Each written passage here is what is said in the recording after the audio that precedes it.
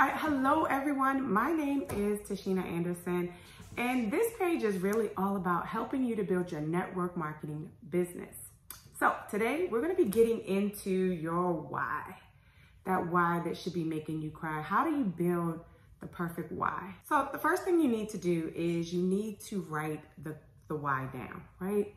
I've heard people say like your why should make you cry. Whatever it is, why is to me just like a big goal, something that you really want. And what I love about even just starting with this concept is that this helps you to kind of like set the tone of who you are, what you want to do, you know, why you want to do it. And it'll spark some things. It might spark up your creativity. It might spark your aggressiveness. Maybe you didn't even know that was there, because that why is so meaningful to you. So what we want to do is we want to think about it, think deep. You know what it is that you want out of life. You know what it is that you want to accomplish before you leave this world. So write that thing down. The question is, can you have more than one? Absolutely. But I think that there always should be one that is the one that when you think about why you're doing your business, you should first think of that most important thing that you're doing it for. So you want to write it down.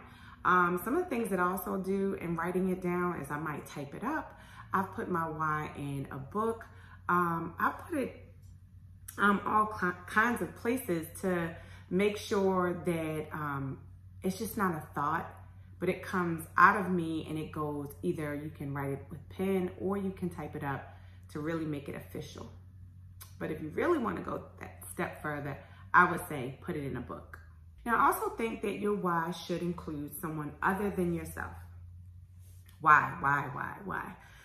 Because, you know, we have this tendency to really discount ourselves, right? Like if you're doing something for yourself, a lot of times you won't really push yourself. If you're losing weight for yourself, or you have to do whatever it is, especially when you're talking about a big goal, for some reason, when you add that other person in there, whether it be a parent that is elderly and you need to take care of them, or a kid that you have and you really want to help them to go to school. Maybe you had to pay for your student loans and you didn't have parents to help you, or you didn't go to school, so you're doing it for them so you can help them to get through school. Whatever it is, when you include someone else into your why, it just makes it even stronger. And that's what we're trying to do. We're trying to create the perfect why. So if you want to make it even better, don't just think about yourself. Think about someone else and what you can do for them.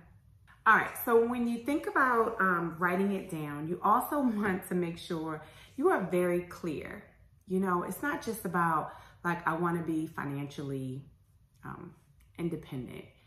What amount of money? What is it that's going to make you financially independent? Is it a certain amount of money saved? Is it a certain amount of money invested? Do you need to pay your house off? How much is that house? You want to be very, very clear on your goals. Maybe you want to do the business because you've always thought about buying yourself a white Range Rover. I know that was like a huge one for me. It was my dream truck. I love trucks. And that was what I wanted. But you have to know the color, you have to know the make, the model, and even be as clear as having a picture of it.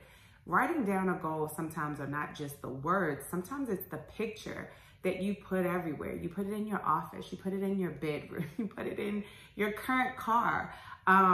So, you know, just be very clear when it comes to it. Maybe you have a neighborhood you want to buy a house in. And you know it's a 3-car garage. You know that, you know, I remember when I first got started, I wanted double staircases because I would see it in movies. And whenever I saw a movie and there was a home that looked like successful, like somebody was making a lot of money, they had double staircases. And I remember I kept saying, I want double staircases. I want double staircases.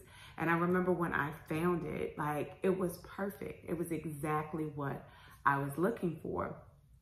And then as time went on, you know, I wanted new things. I wanted other things that were important to me in a home, but you want to have it written down and you want to be clear on those things so you know what you're working towards.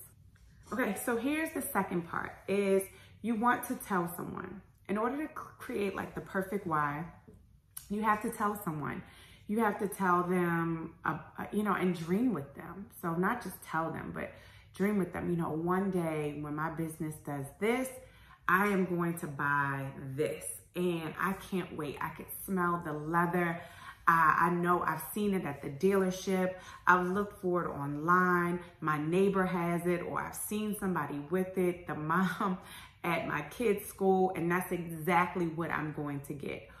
Or, start dreaming and telling them to hold you accountable. Listen, when I call you and I'm talking about I'm watching television or I'm doing anything else, keep me focused. Tell me, about the dreams that I'm telling you about. You want that person that's truly going to hold you accountable, a good friend, or even like a sibling or a parent. It doesn't really matter who the person is. Just know that whoever you tell, they're not going to be negative and they're not going to make fun of you or laugh at you. This is the person that you have complete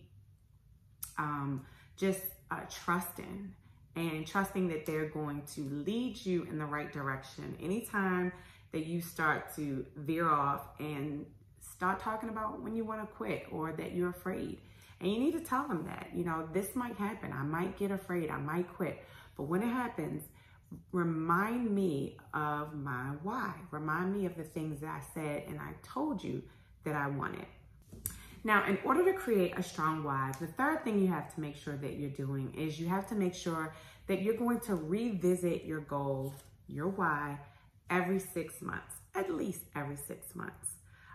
The reason for this is because things change. You just never know. You might have down there that I want to buy this home in this community, and then, I don't know, another community comes up that's even better, and you've changed your mind. You want to move to a bigger and better place. Maybe there's a new model that comes out in the car, or they've created a different version that you're more attracted to, that you want now. So the reason you want to reinvest is because life changes. It's constantly changing. Your thoughts are constantly changing. What you want is constantly changing. And it's okay to upgrade your goals and upgrade your why for something that means something different to you at that point in time. So not only that, the other reason why you want to just go back and revisit your goals is because you need to ask yourself some questions.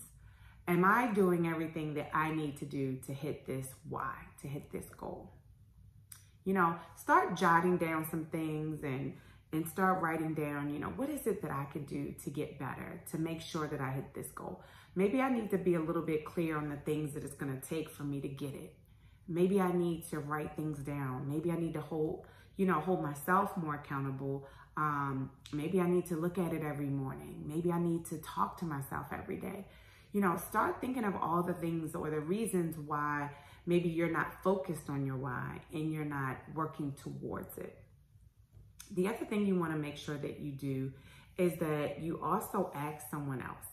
So you want to ask someone else their opinion on, maybe you're working with them and they're your sponsor or someone in business with you, or you're a teammate of yours. You want to ask them, do you feel like I'm doing everything that I can to hit the goals that I say that I want to hit? And maybe you can ask them to give you a list of things that they feel like you can work on and get better at. But whatever it is, don't just look at the goals and then retype them. Okay, so you do want to retype them. You do want to maybe add them to the book or take the other ones down and put the new ones up. But don't throw away your old goals. Keep them. So keep those goals when you're revisiting. Add new ones.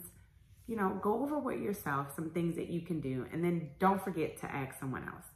The why is such an important part of your business, and it should be constantly changing, but more importantly, you should be constantly focused on it and thinking about the things that you want and what it's going to take for you to get them. Okay, don't forget to subscribe to my channel and put a comment. I want to hear what your why is. Put a comment below. Tell me what your why is. I can't wait to read it and hear, you know, what you've been dreaming of. Maybe it'll give me some things to put on my list for the new year. All right, guys. Peace.